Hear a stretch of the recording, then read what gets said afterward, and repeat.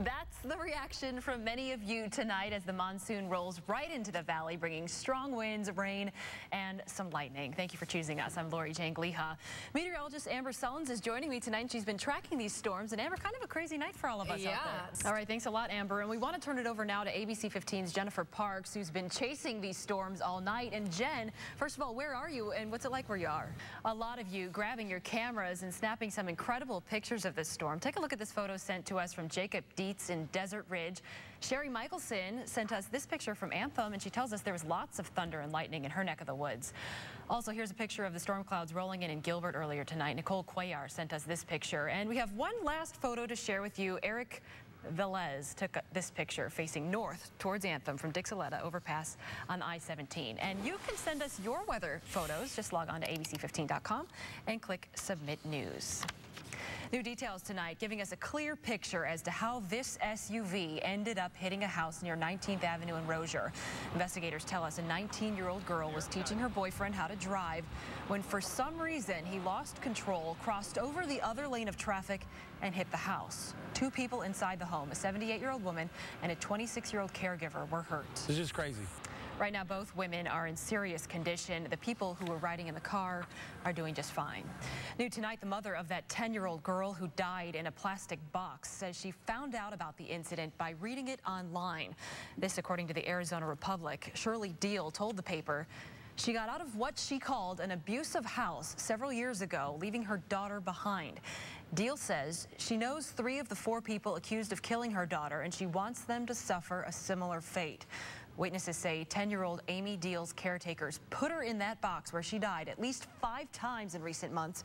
Court records also show Amy suffered beatings with a wooden paddle, and she was forced to eat dog feces.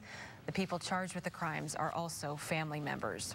Right now, investigators are trying to figure out what killed a woman in Flagstaff. A driver saw the woman lying on the ground and noticed she wasn't breathing, so the driver called 911 and started CPR, but the woman never regained consciousness. Police don't know how she died. The victim is described as an Indian female in her late teens or early 20s. She was wearing multiple wrist bracelets. Anybody with information is asked to call police. Just north of Flagstaff, near the Grand Canyon, searchers found 2 people dead inside the wreckage of a crashed plane. The plane was flying from South Carolina to Nevada. Just before the crash, one of the men on board sent a text message to his wife saying he'd be in Henderson in about 90 minutes. Crews don't know what caused the crash. A scare in a Phoenix neighborhood today when the bomb squad was called in to investigate a suspicious device. It happened on North 16th Avenue in Desert Cove. Police evacuated nearby homes and apartments as a precaution, but the reported ticking device found underneath the vehicle turned out to be just a car part. Scottsdale police investigating an overnight fire that may have been set by a woman trying to kill herself. Fire crews say she started a fire while 3 other people were inside the home, and when they noticed the smoke, they tried to rescue her.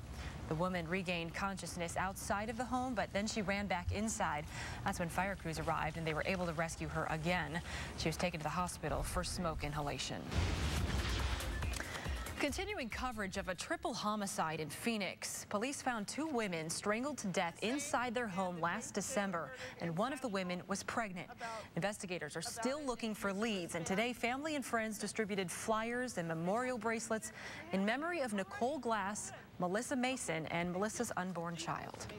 The community needs to come together on this. If you have information about the murders, call 480-WITNESS. Congress burning the midnight oil in Washington tonight, trying to break the stalemate over extending the nation's debt ceiling. Tuesday night, the government loses its power to borrow money. There will still be some funds from taxes to pay some bills, but not all, unless Democrats and Republicans come to terms on raising the U.S. debt limit. And it's not done yet. Sources tell ABC News Republicans and the White House have reached a tentative framework to end the debt ceiling crisis. The deal would raise the debt ceiling by $2.8 trillion with spending cuts of roughly $1 trillion. And there would be a special committee to recommend additional cuts. If Congress does not approve the committee's recommendation by late December, automatic across-the-board cuts go into effect. I'm confident and optimistic. The deal under discussion would also require Congress to vote on a balanced budget amendment to the Constitution. All right, Cardinals getting in their first practice today in Flagstaff as they prepare for the upcoming season. But the practices in Flagstaff aren't just important for the players. It's a big part of the Flagstaff community.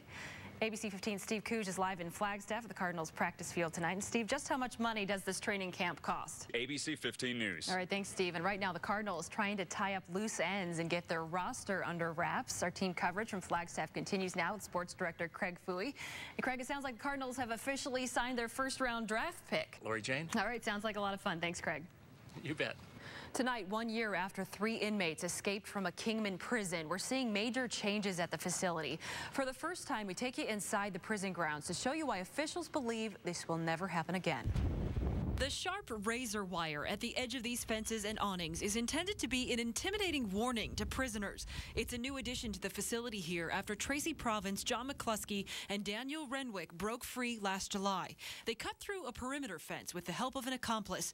The breakout eventually led to the murders of a husband and wife in New Mexico before authorities recaptured each prisoner and the woman who helped them escape. The local communities can feel extremely confident that facility is one of the most secure facilities not only in the state of Arizona, but also in the entire nation.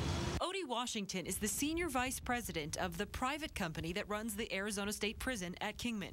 He says officials there have been upgrading every month to improve security. They've enhanced the alarm system, which wasn't working properly during last year's escape, and they've added guards. Instead of 1 security officer patrolling the perimeter, there are now 5. In March of this year, the Arizona Department of Corrections indicated that we had thoroughly fixed all of the problems that were associated with the escape.